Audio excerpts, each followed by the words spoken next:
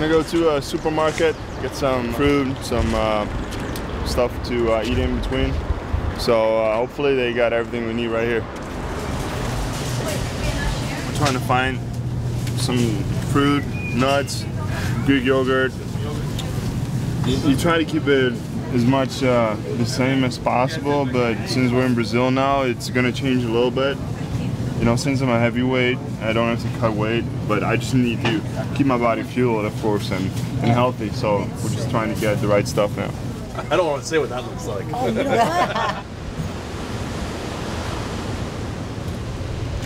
That's the exact candle I actually have at home, and I light like every night before bed. Because, yeah, we're staying here a little extra long, so it's kind of nice to make it a little more homey. You guys want to know why this shirt is special, this one? I wore it for the first day of my first Strike Force check-in. You did? Yeah. Woohoo! Ronda, how many times have you to be in Brazil? This is my 6th time here. Yeah. Yeah. Almost a Brazilian girl. I would be if they let me. I love it here. I love fighting here.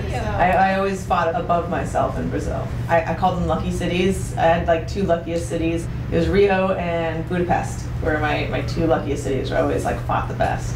So if I was ever fighting down here, I'd get really excited about it. Yo, Ronda. How you guys doing? Great. Why does Bethe Correia put such a big target on you? And is this kind of a be careful what you wish for type scenario? This is definitely the most personal fight that I've ever had.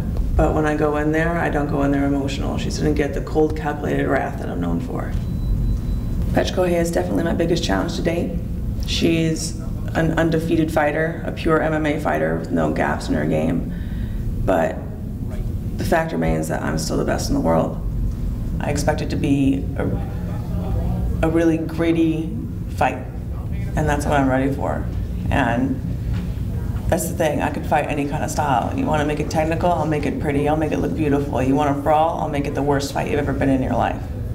After I beat Bethe and teach her a lesson in respect, I'm going to jump into the arms of my family and go eat some buffalo wings. If I could find them in Rio.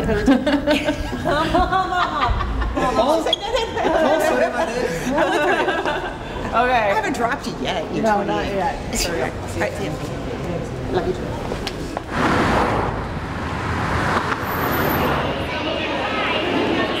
Cheguei, Brasil!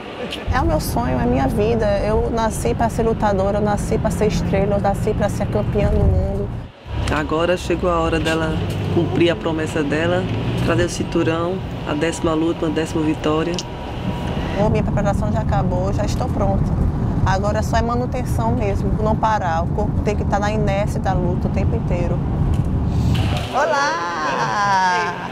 Seguinte, eu não tenho nada a perder, só tenho a ganhar com essa luta. Então acho que é isso que me faz manter a calma. A coisa que eu vejo na minha frente é a minha adversária. Quem está pondo o cinturão em risco é a Ronda. Então acho que eu só tenho a ganhar com essa luta. Eu não vejo nenhuma desvantagem. Quem está perdendo a sua invencibilidade, que está deixando de ser invicto, quem vai deixar de ser campeã é a Ronda. A pressão é dela. Eu estou aqui atrás de conquistas.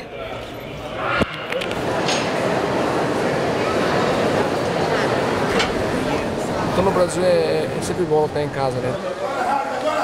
Teve um acento dos fãs, o reconhecimento, então a gente fica muito feliz por isso. Tô na van, indo pro hotel já daqui a pouco.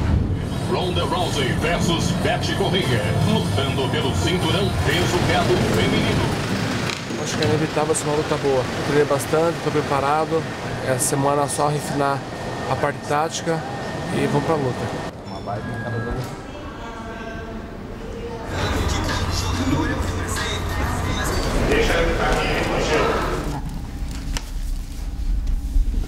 Tá bom.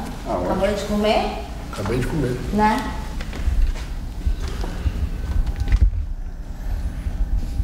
$270 Yeah, 5,000. I love to live in this city. It's a wonderful city, so beautiful. And I train with the best team in Brazil here with Nova União. And I'm here for 8 years enjoying that city, and I love it here. Yeah. And then maybe just one where you're just like a victory. Yeah.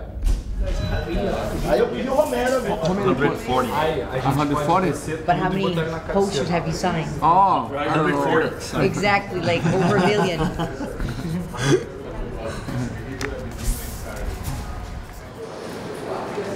We made a very good fight 10 years ago. I want so much this victory. I think for me that's more important. I'm gonna win this fight.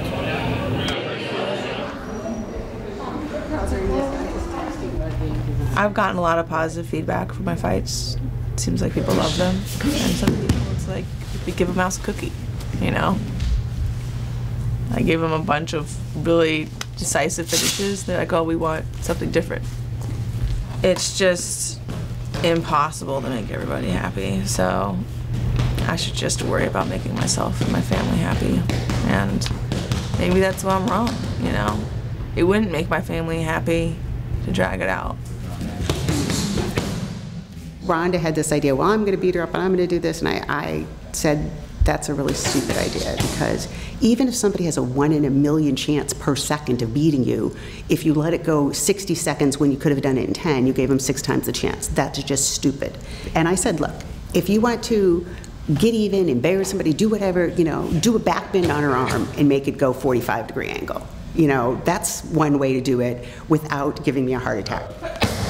I give Bethe so much respect as an athlete, whereas she just hopes that somehow I'm going to be mentally weakened or something.